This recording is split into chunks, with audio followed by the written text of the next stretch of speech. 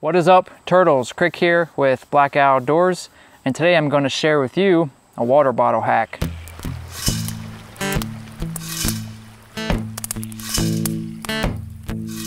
So we're up at our mountain camp today and got my hands dirty. We're doing some more work on the fire pit area, but I want to share with you a really cool trick or hack that I picked up in Arizona when I was working in the forest.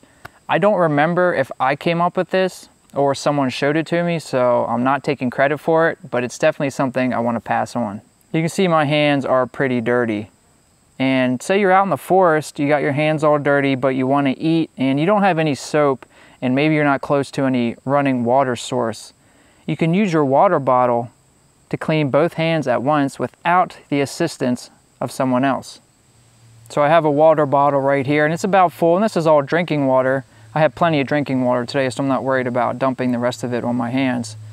But to do this hack, what you want to start with, and each bottle is a little different, so you're going to have to try your own out.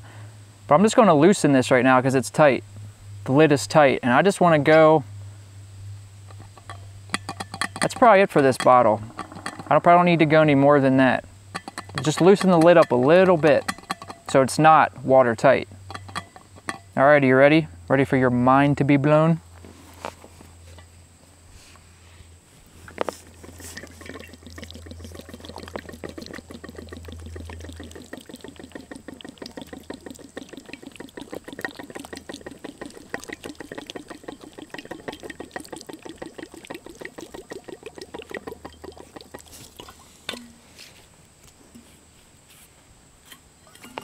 Look at that. All that dirt's about gone.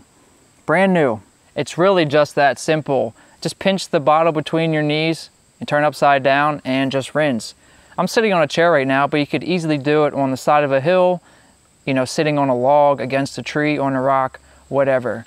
Now, I didn't wash my hands. I just rinsed them. I wasn't using any soap. I don't have any today.